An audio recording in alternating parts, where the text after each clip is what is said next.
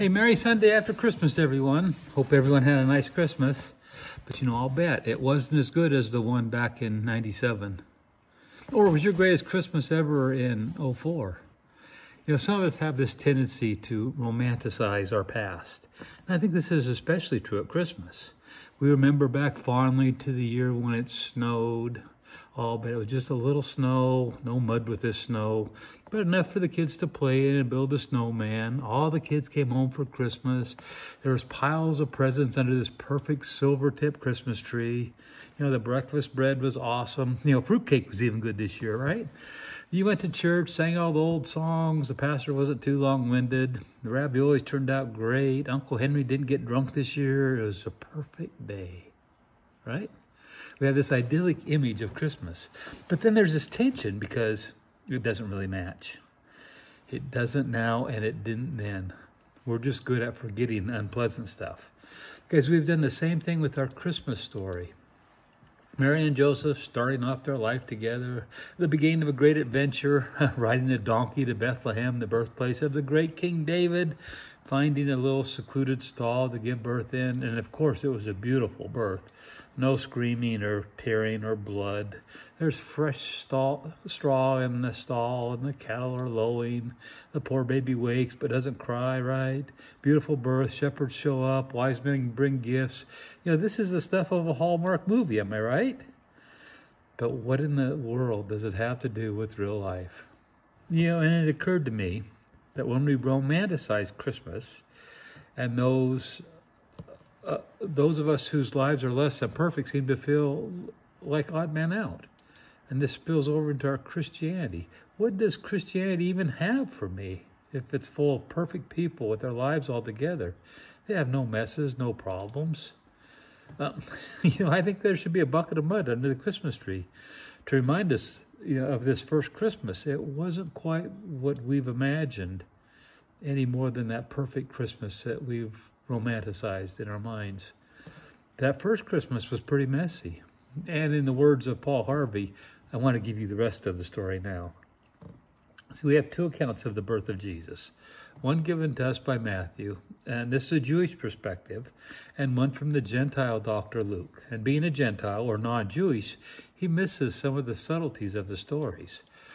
And these two accounts were first combined into these Christmas nativity scenes that we have today in the 12th century by St. Francis of Assisi. And this blended Hallmark version is what has been impressed on us as the real Christmas story. But it's a cleaned up version and doesn't tell it all and adds a lot of stuff that's not there, or the timing is all off. Luke in his narrative starts out with the birth of John the Baptist. He's born to an old couple. Zachariah, John's dad, is told by an angel they're going to have a kid. And Zach, in his disbelief, questions the angel and is made mute. A great start to the story, right? Olden dude doesn't believe and is mute, and his antique wife turns up pregnant. Oh, what a messy beginning, huh? The Christmas story is not off to a very auspicious beginning. Scandal. Next, the angel comes to Mary and tells her, "Oh, favored one, you're going to have a baby." The Bible doesn't tell us, but you can imagine what must have been going on in Mary's mind. What? If this is how the old favored one gets treated, man, take me off the nice list. A lump of coal for Christmas will be just fine. I'm not married. I'll be the object of ridicule and disgrace. My fiance will divorce me before we're ever married. That's assuming he doesn't have me stoned first, or my dad doesn't kill me. Oh, what a mess. We don't have any record of that. But what we have in Luke's account, Mary says, "I am the Lord's servant." Wow, what a cleaned up version, huh? Joseph now gets a visit from an angel who tells him to go ahead and take the girl, even though, in the words of Michael Jackson, that kid is not my son. Huh? Oh, what a mess. All the hopes they had of a normal life. 2.5 kids, a white picket fence, a minivan. Well, maybe not a minivan. I don't think anyone dreams of a minivan. But, all their hopes and dreams of a normal life are all gone. Oh, what a glorious night. Oh, no. It was more like, what a mess. Gloom, despair, and agony on us. So the census rolls around, And Joseph takes Mary and they get out of Dodge, away from the stairs and the accusations. And they head to Bethlehem because this is where his family is from. Now, there's no mention of anyone going with them, even though the rest of Joseph's family had to go too. Now, census meant one thing in those days: taxes. Oh, joy to the world, more taxes. And it was about 80 miles from Nazareth to Bethlehem, and there was no donkey mentioned either. That was another St. Francis of Assisi moment. Thank you, sir. They just walked the 10 or 12 miles a day. I wonder, think they even talked on the trip? That kid is not my son on this continual loop in Joseph's head. The shame, the disgrace. Oh, what a mess. And they get there, and the Bible doesn't say that she went right into labor as they rolled into town. But it says, while they were there, the time came for her to give birth. They could have been there days or even weeks before. And I would like to interject a little Jewish perspective here.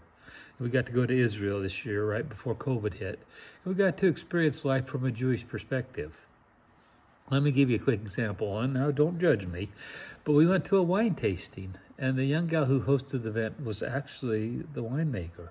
And she worked in this kosher winery. Man, she was delightful. And you could tell she really loved making her wine. It was like she was sharing her creations with us. Now, I had no idea what could make a winery kosher. Were the grapes slaughtered in the proper fashion? Was there blood let out by a rabbi? What? So I asked. And she told us in a kosher winery, no woman could touch the wine, not even a wine barrel, or it would be ruined and make it impure. It'd only be fit for us Gentiles to drink. She had to have men draw the wine from the various barrels to sample. She couldn't collect the sample herself. Now, that sounds so offensive to us, but she took it right in stride. It's just the way it's always been. See, this idea of ritual purity and cleanliness. Why I'm bringing this up is Luke says there was no place for them in the inn. Now, that's different than the Hallmark St. Francis Assisi version, what we see in the Sunday school plays where they get into town and start knocking on doors. Luke 2:6 says, and while they were there, the time came for her to give birth. And we got some interesting insight from our Bethlehem guide. See, our regular guide was not allowed there. So our guide in Bethlehem was actually a Muslim. He was a Muslim Christian. We had lunch at his house, and he prayed before the meal, and he was well-versed in Jewish customs, and because he was a guide for Bethlehem, he was well-schooled on the birth narrative. He talked about how this ritual purity was very important in the first century Bethlehem, just as much as it is in a 21st century winery. Our guide said Mary couldn't have the baby in the house without making the whole house unclean.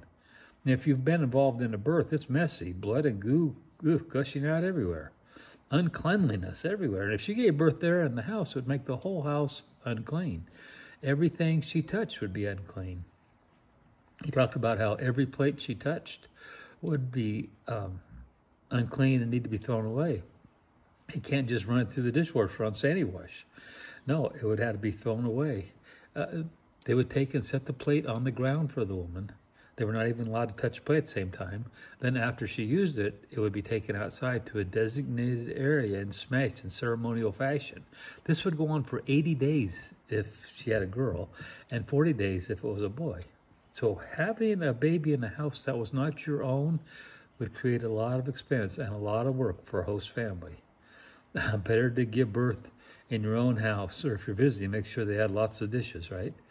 But the poor people in the house where they were staying, who were most likely Joseph's extended family, had no choice. Man, we love you, cuz, but you got to get that Prego time bomb out of here before she gives birth. It makes the whole place unclean. What a mess. What are they going to do? That scenario makes a little more sense than everyone in town being so insensitive that they would turn away a pregnant woman. Now, also, she did not give birth in St. Francis' nativity scene. This is something he brought into the church in the 12th century. There was not a stable with nice, clean bedding straw, but a cave was where little baby Jesus was born. We might think it's strange, but people have lived in caves throughout history. Until just a couple hundred years ago, they were desirable places to live. Typically, the animals would be pushed to the back of the cave, and their body heat would warm the cave, and the people would live in front where the smoke from their cookie fires could escape. This is where Mary and Joseph came to give birth. Oh, what a mess. Born in the dirt of a cave. We actually got to go down into this cave. Whether it was actual spot or not, we'll never know.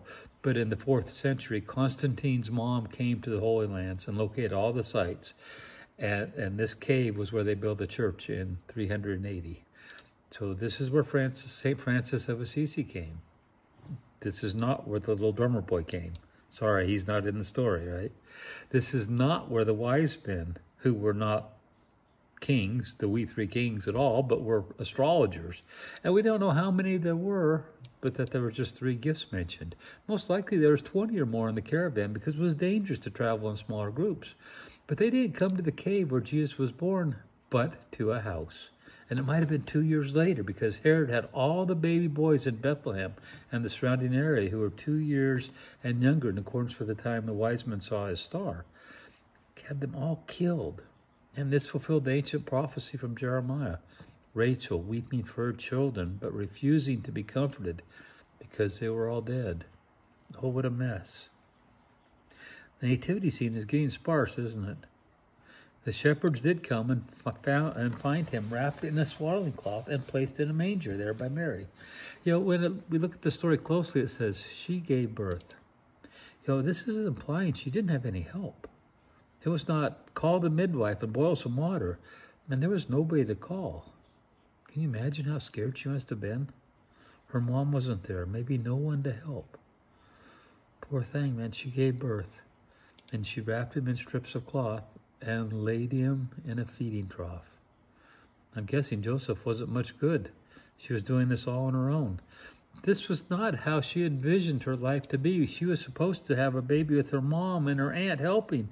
It was supposed to be a happy time 9 months after the wedding or so.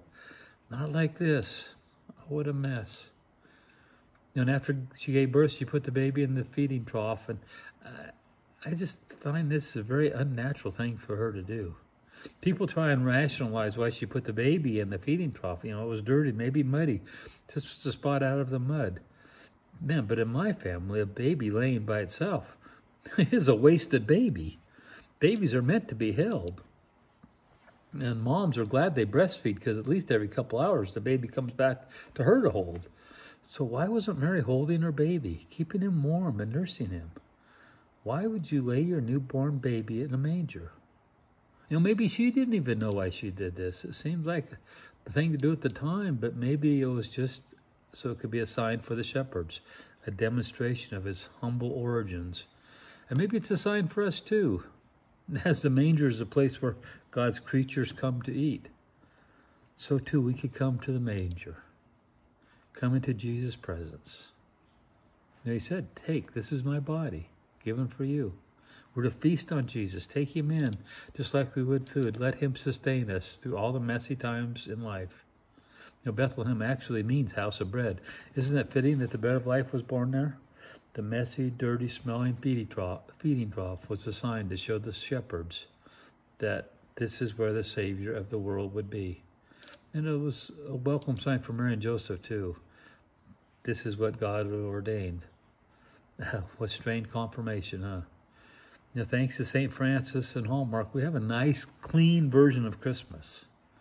But it was anything but. But we like things nice and neat and tidy, don't we? We want order and purpose and meaning to everything. But maybe, just maybe, God does his best work in the messiness of life. What if the confirmation of the kingdom of God is that things get harder and messier? And maybe the opposite of what we wanted. More humbling than we ever expected. When our dreams are falling apart and when life seems to have kicked the snot out of us, maybe then we might be exactly where God wants us to be and where he can use us the most, because in our weakness, he is made strong. Suffering and mourning our losses highlight our weaknesses. It's messy and humbling. And it's here that God is glorified. So when we look at the nativity scene, picture in your mind a young, scared couple. And maybe they haven't had a bath since it rained last. Had to go to the cave to have the baby so as to not make the house, any houses unclean. And they were there alone. No wise guys, no drummer boy, no midwife, no family. All their hopes and dreams for a normal life gone. All their respectability gone. All the security of family and home gone. Oh, what a messy, glorious night. Because God was there. God was right there in the mess. You know, we've added a lot into the Christmas story, romanticized it quite a lot. You know, maybe that's why John's Christmas story is my favorite. In the beginning was the Word, and the Word was with God, and the Word was God, and the Word became flesh and lived among us. And we have seen His glory, the glory as the only Son from the Father, full of grace and truth. Yeah, I guess, you know, why I'm bothered by our Hallmark version of the story is when we clean it up, everyone whose life feels a mess feels that maybe Christianity is not for them. That Christianity is only for perfect people with perfect lives. What does God want with my messy life? But Jesus stepped into human history on a messy, glorious night, and His humble beginnings prove that God is there for us, even in the messiest parts of our lives. And just like Christmas is for everyone, so Christianity is for everyone. And God is most glorified when we are at our weakest, because in our weakness, He is made strong. Love you guys. Hope to see you soon. Bye-bye.